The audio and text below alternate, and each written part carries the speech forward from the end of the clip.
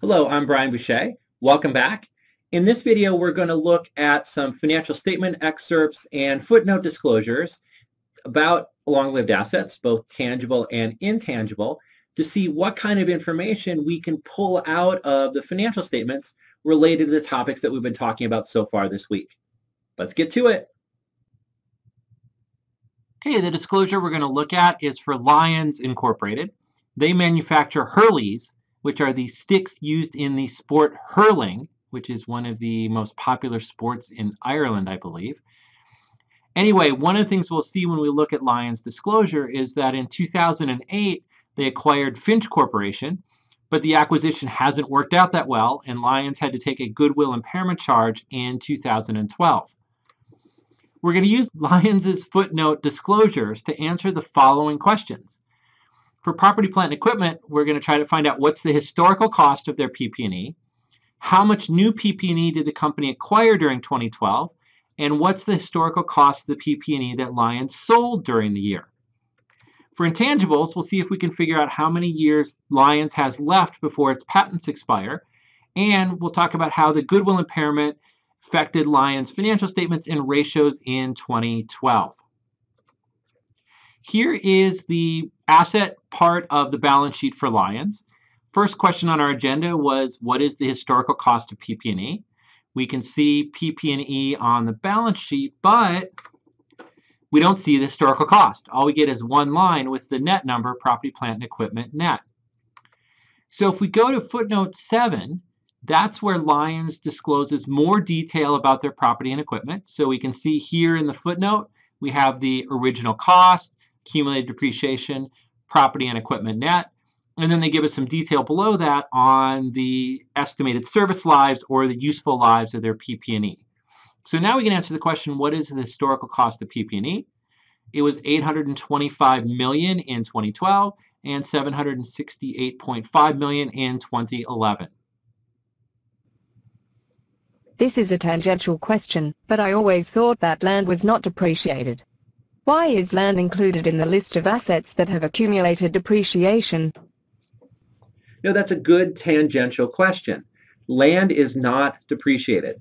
For some reason, the historical tradition is to present property, plant, and equipment in this manner, including land, which is not depreciated, with buildings, machinery, equipment, which is depreciated. Just keep in mind that none of that accumulated depreciation applies to the land. The land comes on at historical cost and stays there unless there has to be some write-down due to impairment. Another tangential question. Why are the useful lives such big ranges? I mean, how useful is it to know that buildings are depreciated over 3 to 50 years? Another good tangential question. I agree. This part of the disclosure generally is somewhat deficient in that it gives you too big of range to figure out exactly what kind of useful lives the company is doing. And Lions Company is especially egregious in combining assets that have 3 to 50-year lives.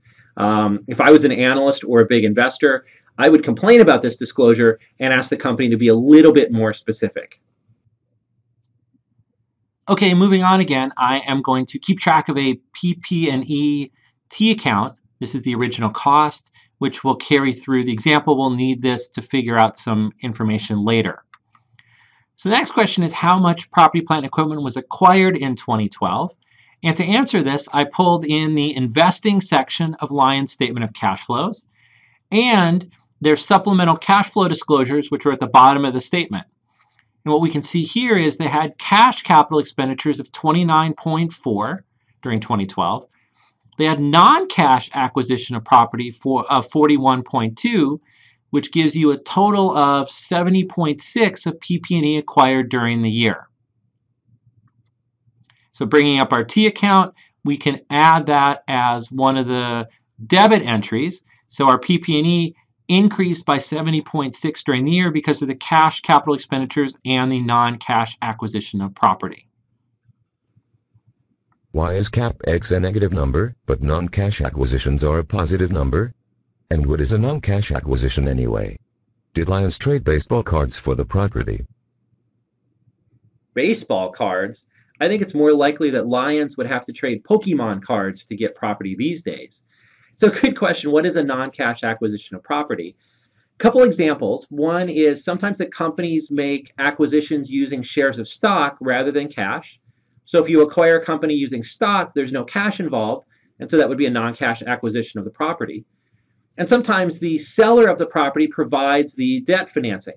So instead of getting cash from a bank and then using that to buy the property, the seller loans us the money, but then no cash exchange hands, and it's considered a non-cash acquisition if we get seller financing. Now, it's just the convention that the cash capital expenditures are shown as negative, a use of cash on the cash flow statement, and the non-cash acquisitions are shown positive, it's an acquisition of property. Treat them both as positive numbers and add them together to get CapEx. Next, we're going to calculate the historical cost of property, plant, and equipment that was sold in 2012. So we've got our PP&E T account where we just filled in the amount of acquired PP&E. And all we need to do is plug a credit to make this balance, and we figure out the historical cost of the PP&E was sold. So we've got 768.8 plus 70.6 doesn't equal 825.1, the ending balance. So it must be the case that we sold PP&E during the year, and the credit that makes this balance is 14.0. How do you know that we sold 14 million of PP&E? Are there no other transactions that would affect the account? Good question. The other transaction that could run through here would be an impairment of PP&E. If the market value dropped below cost and we had to write it down, that would show up in here as well. We're going to continue to go through the disclosures and check whether we can find any evidence of an impairment, and if not, then this 14.0 sold will make sense. Plus, we can find other data which will confirm that this is the right number. So let's do the journal entry to see how everything fits together. So we've got a debit to cash of 8.8 million. Where did I get that? If you look up here on the investing section of the statement of cash flows, we have proceeds from disposal of property, plant, and equipment, 8.8 million. That was the cash flow that we received from selling PP&E. And then we know from our T account that the original cost of the PP&E was 14 million. That was the credit to PP&E. We go to the statement of cash flows, the operating section. You can see there's a line, loss on sale of assets, 0.2. So we booked a loss of 200,000 on selling the assets. Since it's a loss, that's a debit. And so we fill in the loss on sale of assets for 200,000. Journal entry doesn't balance. What are we missing? Well, we always have to take out the accumulated depreciation as well. So if we debit accumulated depreciation for 5 million to remove the accumulated depreciation associated with the sale, then that'll balance our journal entry. And what it looks like is we sold plant and equipment that had a net book value of 9 million, so 14 minus 5. We sold that 9 million for 8.8 million, and as a result took a loss of 200,000 on the sale. So, the net book value of the PP&E that was sold was 9 million. Why did we sell it at a loss? Is that bad news? No, it's not bad news, and this is a good review of something we talked about a couple videos ago. A gain or loss on sale does not mean that we sold it for less or more than its market value. We probably sold it for its market value. The gain or loss represents the fact that we didn't depreciate it enough or we depreciated it too much. So in this case, the loss means that we hadn't depreciated the asset enough by the time we sold it, so its book value was above its market value, and so the loss just corrects the fact that we hadn't depreciated it enough, but we did sell it for its market value. Now I want to do one more thing, which is try to balance the accumulated depreciation T account as another way just to make sure that we've taken care of everything that's happened relative to buying and selling and depreciating equipment during the year for Lions Incorporated. So here's the accumulated depreciation T account, contra asset. We don't know the beginning and ending balance yet, but we know that we have this debit of 5 million, which took out the accumulated depreciation on the equipment that was sold during the year, the plant and equipment. We go back to footnote 7, and here we can see the beginning and ending balance of accumulated depreciation. Beginning balance was 438.3, ending balance 496.5. So that means that depreciation expense has to be 63.2. That's the credit that we need to make this account balance. Because the two things that affect accumulated depreciation is we add depreciation expense as a credit to increase the account, and then we subtract the accumulated depreciation on the equipment we sold. We debit the account to reduce it.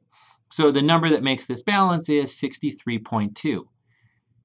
And then if we pop back to the operating section of the statement of cash flows for Lions, you can see that sure enough, their depreciation was 63.2 during 2012. And so we made everything balanced by going through all of the footnote disclosures, filling out our T accounts, verified that we weren't missing anything. And in doing so, we figured out the original cost of the property, plant, and equipment sold during the year. Wow, that was a lot of time spent on PP&E. Will we ever get to the goodwill part? Yes, let's go there now. Moving on to the intangible assets. In Lyon's annual report, their footnote 8 summarized goodwill and other intangibles. So the top of the note is goodwill. We'll come back to that later. Below that are the other intangible assets, which were trademarks and patents. And we get the amortization period for both trademarks and patents below. What we're going to answer first is how long before the patents expire. So we can see the accumulated amortization is 11.3 million. The original cost was 32.3 million. So we can divide 11.3 by 32.3 and see that 35% of the original cost has been amortized, has been used up. Well, if the total period for the patents is 16 years, 35% of 16 years is 5.6 years that have been used up. So if we take 16 minus 5.6, it means that there's 10.4 years left. And of course, this is on average because this is the average of all the patents that they have. So we can use the percent of the patents that have been amortized so far to figure out how much of the patents have been quote unquote used up, and then back into how many years on average are left before the patents expire. This would have been a really cool calculation if you had not messed it up. What about salvage value? You forgot to add it into your calculation. Hey, I didn't mess this one up.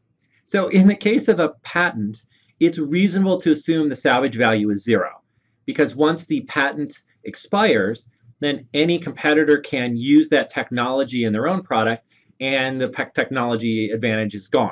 So for the case of a patent and a lot of intangibles, you could assume safely 0 salvage value.